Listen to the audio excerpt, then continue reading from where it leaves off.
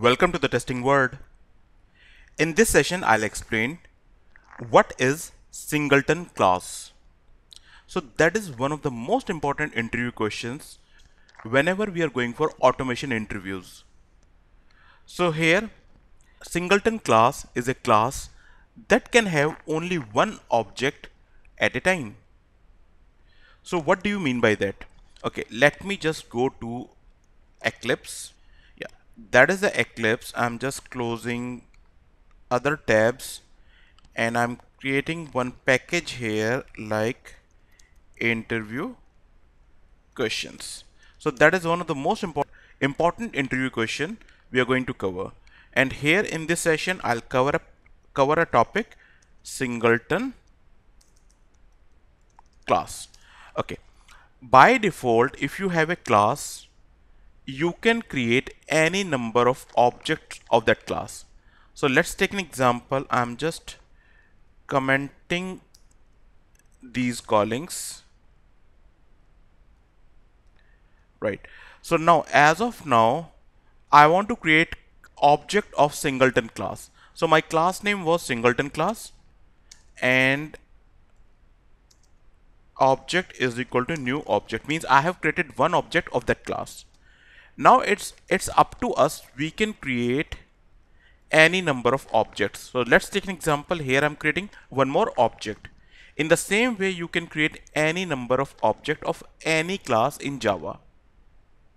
So here we can see by default it is allowed to create any number of object of any class in Java. But if you want to create a singleton class, so singleton class will be the class which allowed to create only one object at a time. And that kind of classes, we call it singleton class. So now I will show you how we can create a class which will allow you to create only one object at a time. Interview question would be, what is singleton class? So answer is singleton class is a class which allowed to create only one object at a time. Other question could be, can we create private constructor? Answer is yes, because to make the singleton class, we will have to write private constructor. Okay, let's move to Eclipse. By default, you can create any number of object of a class. But now what I do, I'll just go to the class and I create a constructor here. You know that to create a constructor, it's like public, and whatever the class name. So constructor name is always same as the class name. So I'm creating a constructor and that's a public constructor. But if you want to make singleton class, step 1 is make a private constructor. Okay, so I'll just make it private like this. Okay, when we make a private constructor, you will notice now you are not allowed to create object of the class. Okay, why we are not allowed? Because we know when we create object of the class, by default constructor is called. But here the problem is constructor is a private and it cannot be called from outside the class. So ultimately this object creation is blocked. You cannot create object because constructor cannot be called. So first of all, we are blocking the object creation. I don't want any number of object to be created. So step 1 always would be make a private constructor. So here we can get an answer. Can we create a private constructor? Answer is yes, we can make it. And in singleton class, the step 1 is always make a private constructor.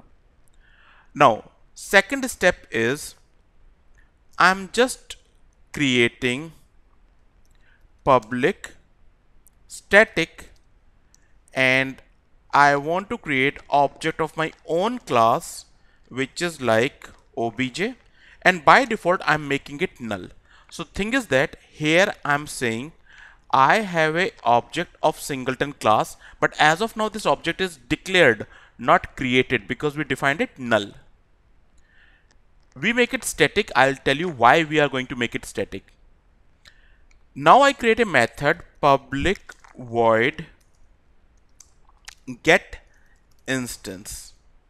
So this is the method where we will check if my obj, which is a singleton class object, if it is null, then what you do? Create the object. So obj is equal to new singleton class. I'll explain you how it's going to work. And return obj. So here I'm returning object of this class, object of singleton class. So we need to give the name of the class here, right? This method we want to call by the class name. Why? Because here we cannot create object. So if you want to call this method which will give you object, that should be static. Static method can be called directly by the class name. Now everything is done. First of all, by using that class name, I'm calling get instance. Okay, what it will do? When you call this method first time, it will check this object is null. Answer is yes, this is null. So it will create object and will return it.